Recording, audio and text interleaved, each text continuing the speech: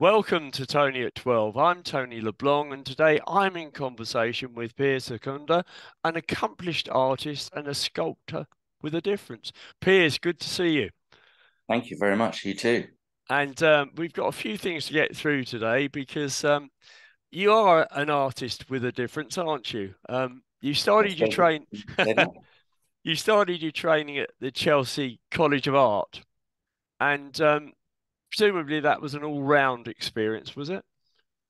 To a degree. I mean, by the time I got to Chelsea Art College, I knew exactly what I wanted to study, which was painting. The previous to the degree or prior to the degree, I did a foundation course, which is necessary to get onto an art degree, specialist art degree.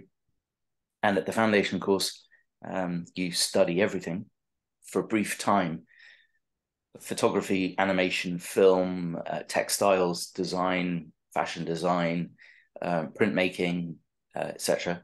And then you specialize. So by the time I was in the degree course, I was just doing painting.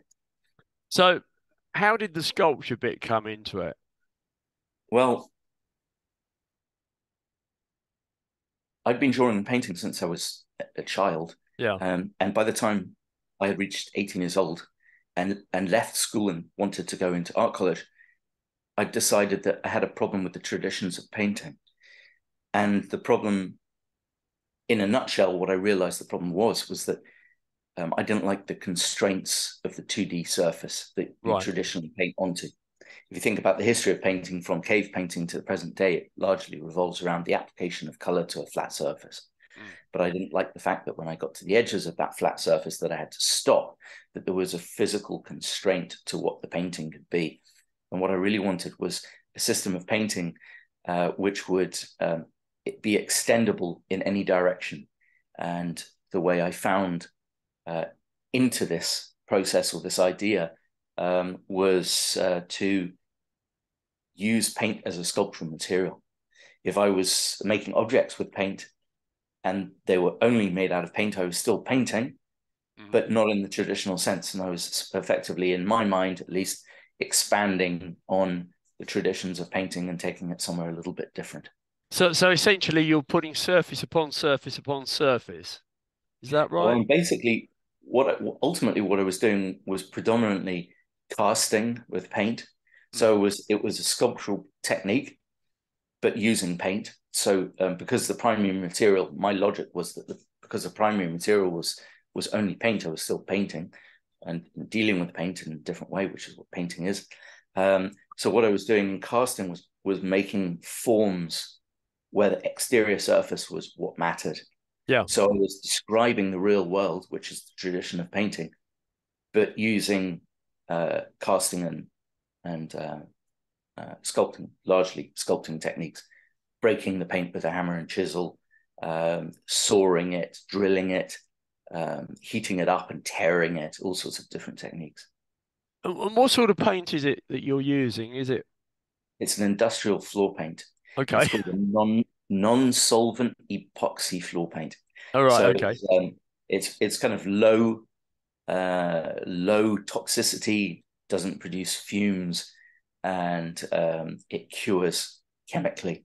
So the deeper it's poured, the faster it cures, Right. which was an incredible thing for me because previously I'd been using acrylic, and if I poured a 4-inch thick layer of acrylic, it'd take 2 months to dry, and it would shrink a lot because acrylic has a lot of water in it that had to evaporate for the paint to go hard, and that would take months.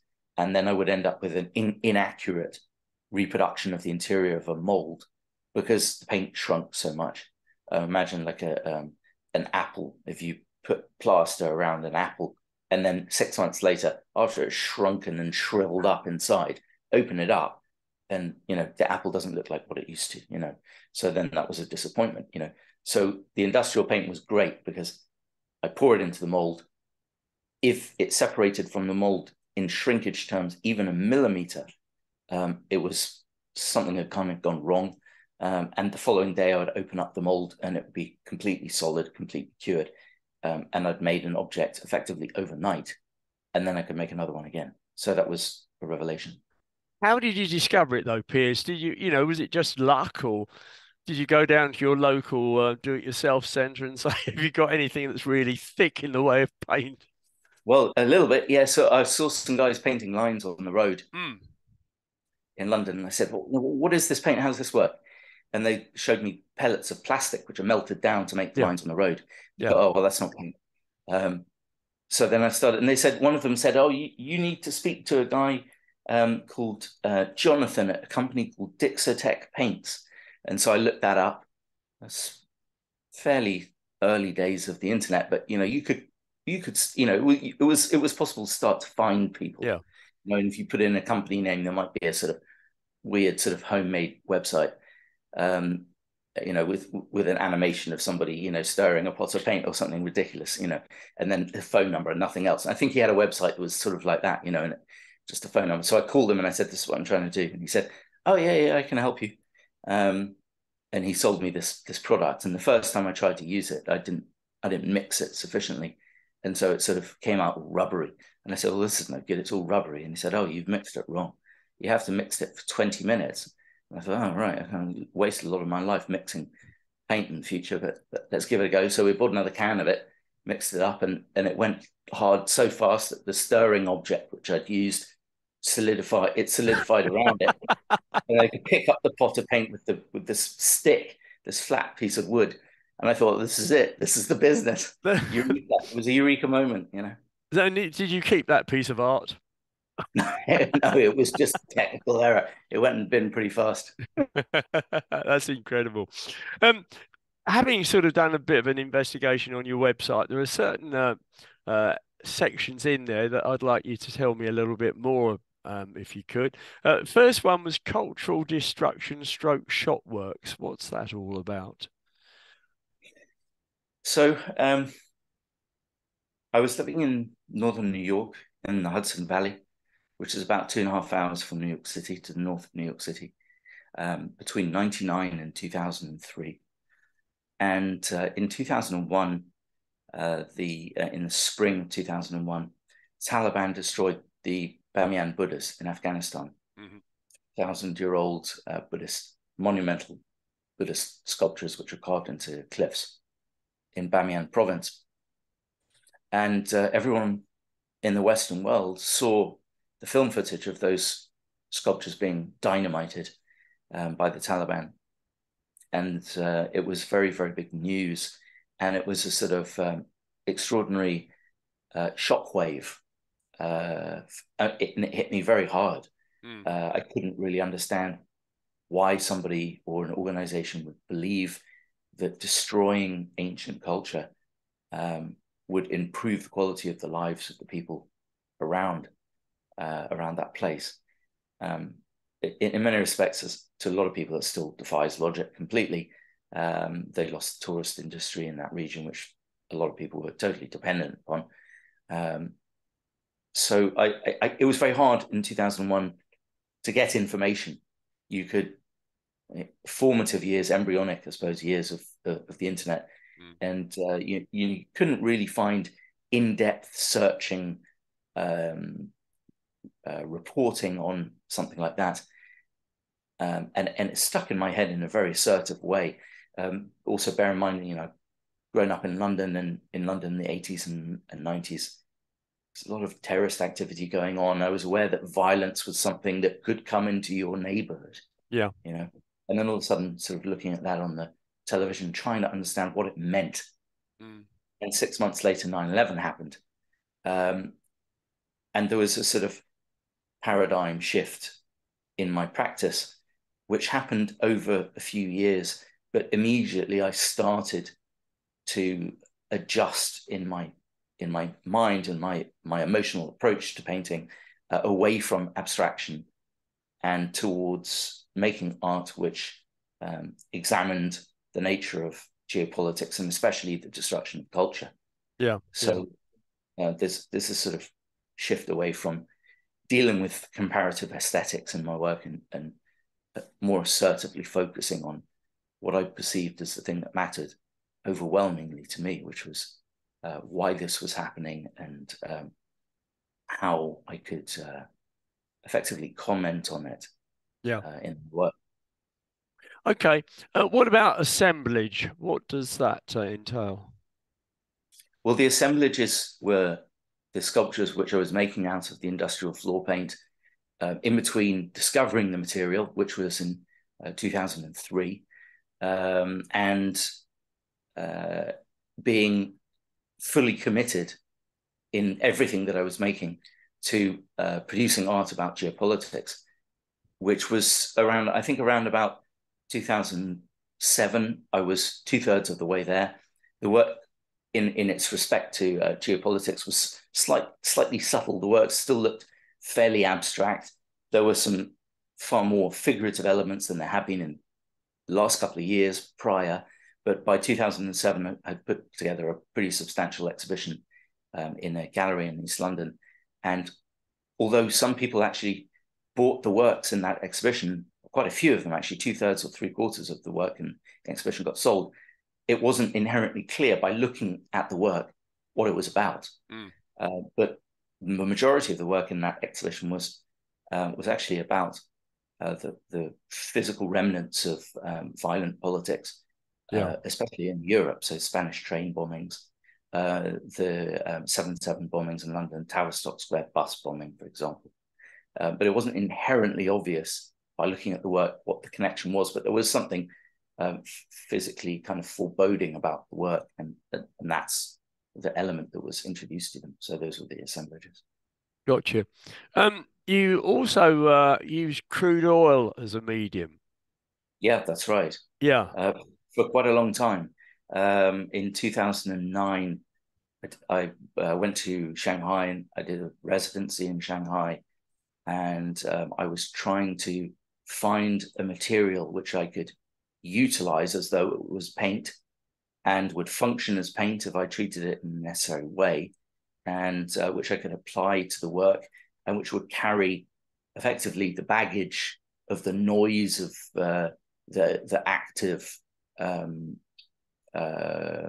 post-industrial internet age into the work, and by its physical presence, bringing in the type of noise that occurs in the world on a daily basis outside the little bubble of the studio, the kind of emotional and mental bubble which you go into in a studio. You're in your own little world, a little cocoon. And it was the noise outside that window, the rest of the world, that somehow I wanted to bring in, and I needed to find some sort of emblematic material that could do that. And the presence of crude oil in the work enabled that. And so that sort of took the work in a new direction, I suppose you could say. It's pretty gungy material, isn't it? I mean, probably almost as It bad can as be the lots. floor paint. Well, I mean, it can be lots of different things. I Yeah. wanted it to have the consistency effectively of toothpaste, Right. so that I could salt screen with it. So it had to be quite gelatinous. I had to figure out ways to make this fluid into that sort of texture. And that wasn't necessarily easy because some crude oil is very thick, paste-like already, but it won't cure. It'll just stay wet indefinitely and it stinks. You know, you can't really present that in a gallery or kind of offer it to sale for sale to somebody. So I had to meddle with it, and my work and my studio practice have always been a primitive alchemy. I make notes about experiments that I've done. I'll try 10 different processes or systems to make a particular thing. One of them will be better than the rest, and then that's what I'll roll with. And the crude oil was a similar thing, but it was very fast because I realized that if I mixed an oil-based varnish with the crude oil, so long as the crude oil was thick enough that it could take the varnish, that it would work, and I could make brush marks with it with a paintbrush, or I could print with it. So sometimes, for example, crude oil has the consistency of WD-40, the aerosol lubricant. Yeah. And that stuff, if you were to spray that, say, into an edge of two objects, like say where a window pane touches a window frame, it has a quality which is known as creeping, which is that it will seep along an edge. It will travel along an edge and find its way down an edge or a little crack or something like that. And some crude oils are that liquid and that fluid and that kind of greasy And what I really wanted, like I said, is for it to behave a lot more like toothpaste. Yeah. So I had to find ways to reduce the solvents in the oil, the liquids. Effectively, the way I did that was to put it in a little camp stove cooker, a little pot, and warm it up for about an hour or so, and it would reduce quite a bit and become very, very viscous. And that's the way I move it. Silly question. How do you actually purchase crude oil? It's actually not a silly question. Very good question. And the reason is you can open a trading account and buy X numbers of barrels of crude oil. Yeah. And it shows up in a kind of digital wallet. And there it is on your screen. And you can log in and you go, yes, there it is. I own it. Don't actually own it. Physically getting hold of it is a huge challenge. There are all sorts of laws which restrict how it's moved. But I discovered by looking on eBay that people sell what are known as specimen samples of crude oil. All right. And they're tiny, tiny little bottles. They might be the length of your thumb, maybe sometimes a little bit bigger.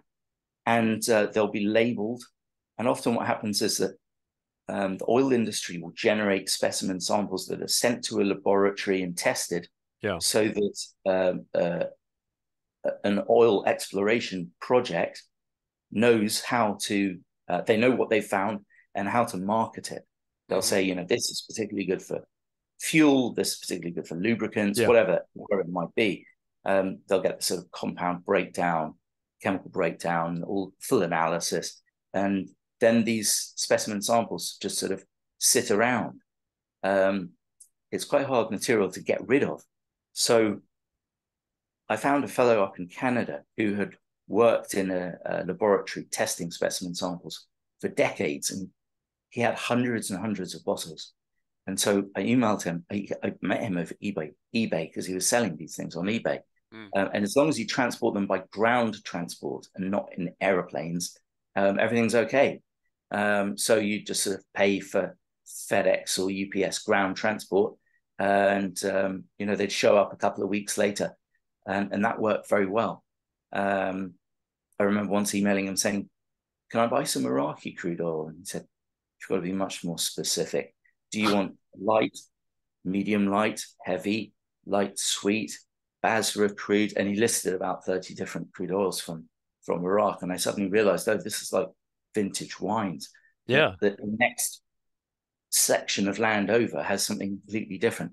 So I started asking only for heavy, maximum heavy, the most heavy, in other words, the most dense and viscous of all the crude oils that I wanted. But it did take a long time to kind of find it. Some of them I looked for them for 2 years before I found what I wanted.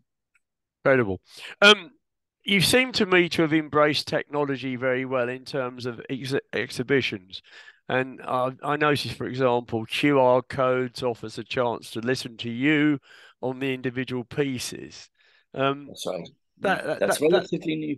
Yeah, relatively new. Yeah, that's clever. Thank you. That's very kind.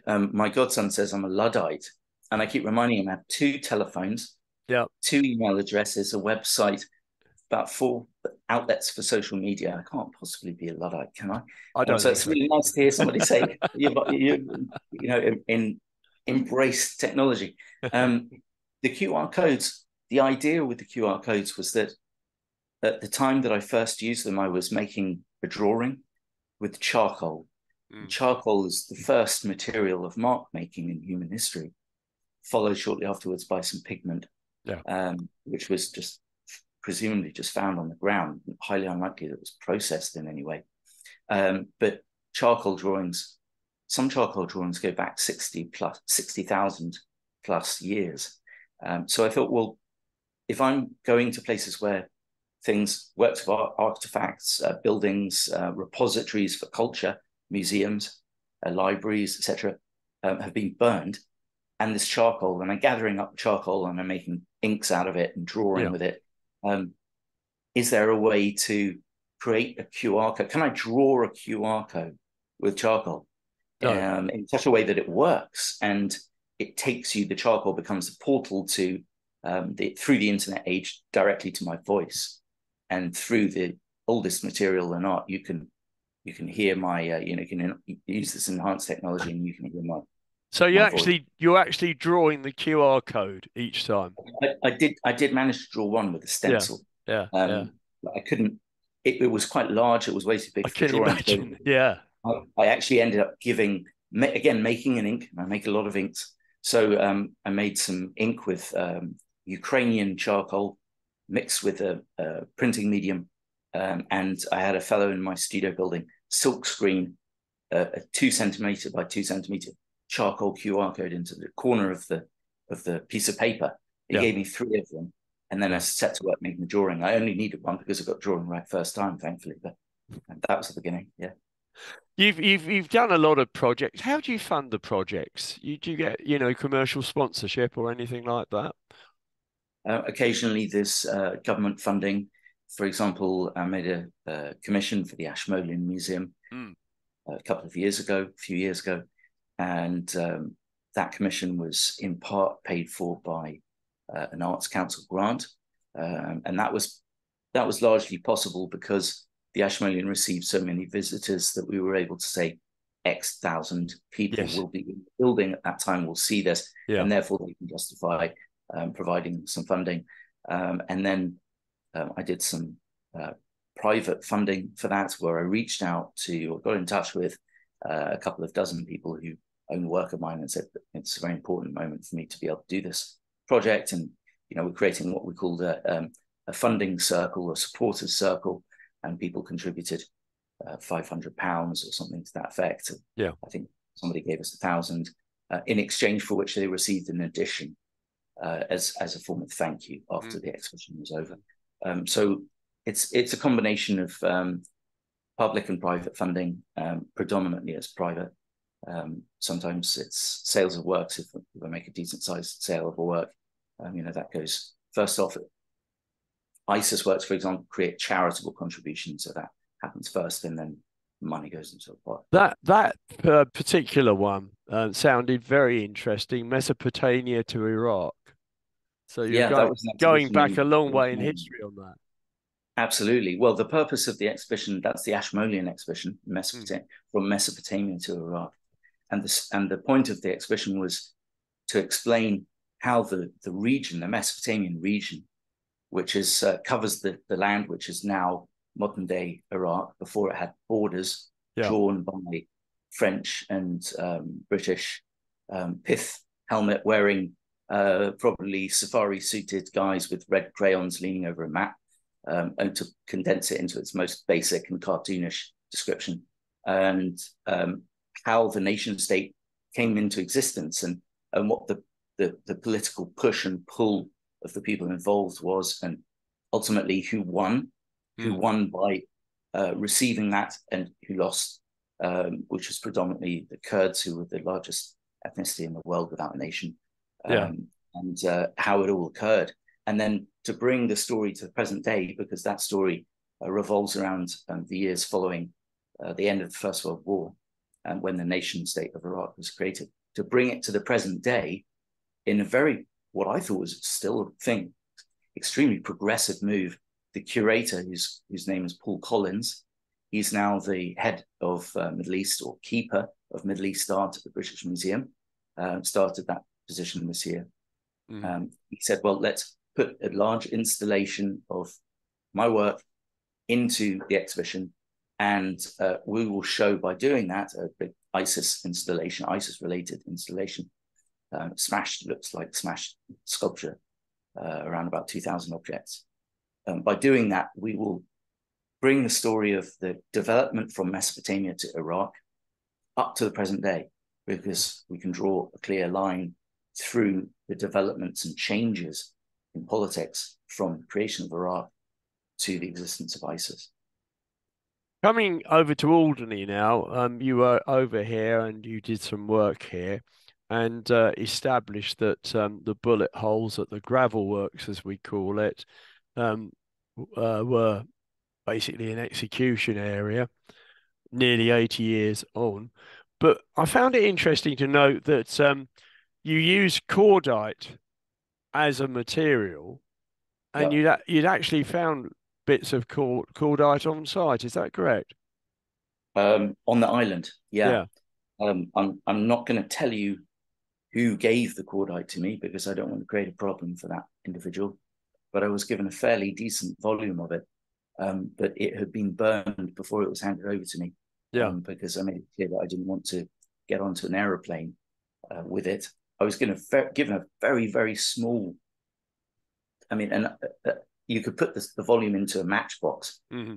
by somebody else, and then I realized it may be possible to get a larger volume of this. He couldn't get it for me and didn't want to. But the Yeah. cordite that I was originally given was in its raw form, which is an explosive. Yeah. Obviously, you can't. Gunpowder sort of thing.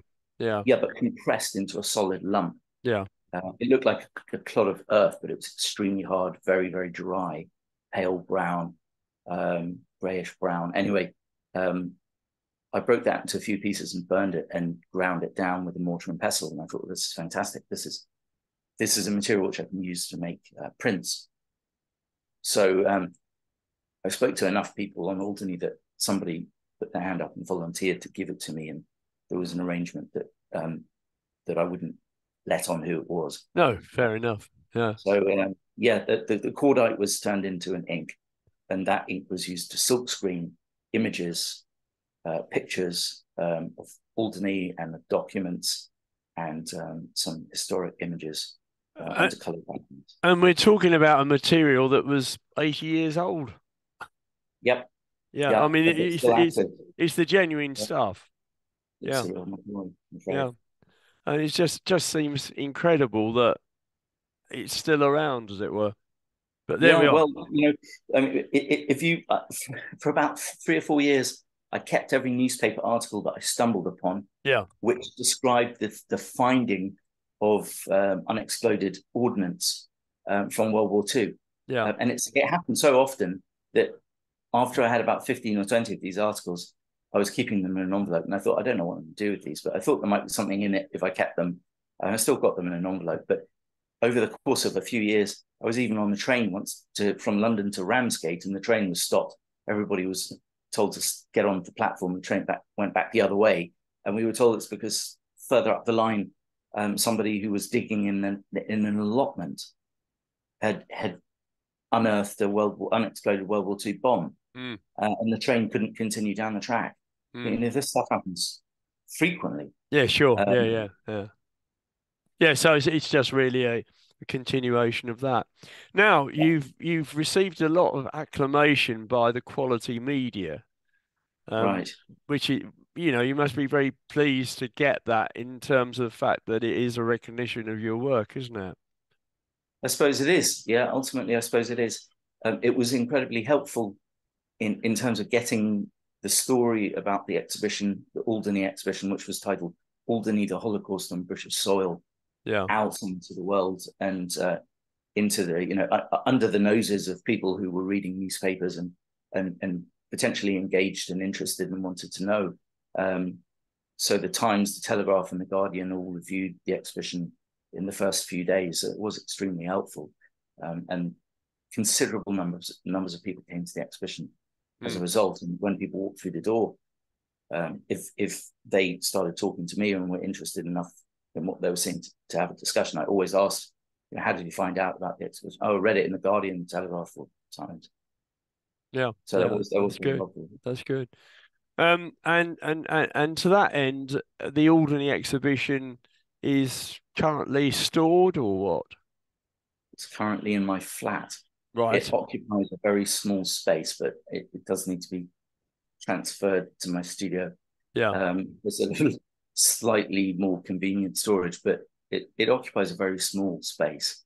And the hope and aim with the exhibition is that it gets packaged up into a crate and it travels. Yeah, sure. And Yeah. where it goes is a matter of who's able to take it, who's able to receive it and Yeah. present it. Yeah. Yeah. That's interesting. What's your next project? Next project, well, I'm working on an exhibition, what ultimately will be an exhibition of drawings which are going to be made with tar scraped off 3,000-year-old sculptures from the Pergamon Museum in Berlin. Wow. They're called the Tel Halaf sculptures. They come from modern day Syria. And the reason I'm interested in these sculptures is because every aspect of the story of restitution, the experience of something which the museum world tussles with on an hourly basis nowadays, whether or not to restitute objects back to the places from whence they came, where they were created, even if those places as hemispheres are now divided up by modern day borders and with complicated politics. Things are often sent back to the places where they came from, and that's the process of restitution. And so all of the discussions surrounding restitution, conservation, destruction, whether the presence of these objects in the countries that they're in is legal or not, and what it means for governments and for museums in the 2020s to have all these things are bound up in the story of the Tel Halaf sculptures. So the works will portray the discovery and then multiple destructions of the Tel Halaf sculptures. Thus, some damage World War I, then almost total destruction in World War II, reconstruction very recently by the Pergamon Museum, and then side stories like the fact that the Metropolitan Museum in New York have some of these Tel Halaf sculptures and how they came to be in their hands, which is very peculiar sort of seizure by American government start of World War II because they were German owned, and then the Met was allowed by the American government to buy them. Is that even morally viable or reasonable to have happened, etc.? So all of these sort of narratives bound up in these stories with QR codes and corners, of course. Yeah, so back to the Elgin marbles. Elgin marbles, yeah. Well, that's a classic one, isn't it? One as well, isn't it? Absolutely, yeah. Just to conclude, what do you feel about wokeism's involvement with art, and specifically the Tate, and why Tate Britain should drop the political posturing and allow its collection to speak for itself? You know, do you really think there should be undue influence from people as to what art is all about, or should it speak for itself? Well, ultimately, art is about what artists want it to be about. Sure. So if there's a sort of shift in thinking over the course of time, and artists' approaches start to come from a different position, then that's what the art is about. And whether one person over here subscribes to it, another person over here doesn't, is ultimately their decision. Yeah. This person's. But often the artist finds themselves in the middle because they make work about what interests them. And increasingly, because the social content of art is becoming an increasingly leading element to why people make art and what they make art about. And what it's ultimately what I'm saying, I suppose, is that what artists feel is important to them and what's happening around them becomes content for their work. So it's really up to artists, to make art about what they feel is relevant. And, people will always make judgments, and some people will say, this is just terrible. And some people say, this is just perfect. And that's always been the case. As long as there's been money in the art world, and pressure to do certain things and not other things, this balancing act has always existed, and it always will. Mm-hmm. Piers, I really enjoyed talking to you. Thank you so much for sparing us some time. Ladies and gentlemen, he's actually in New York City, and the video links worked. Yeah, amazingly. Delighted. It's the furthest one so far, Piers. Many thanks. Can I wish you all the best for the future, and take care of yourself. Thank you very much, Tony. All the best. Cheers. Bye-bye. Just 2 ticks.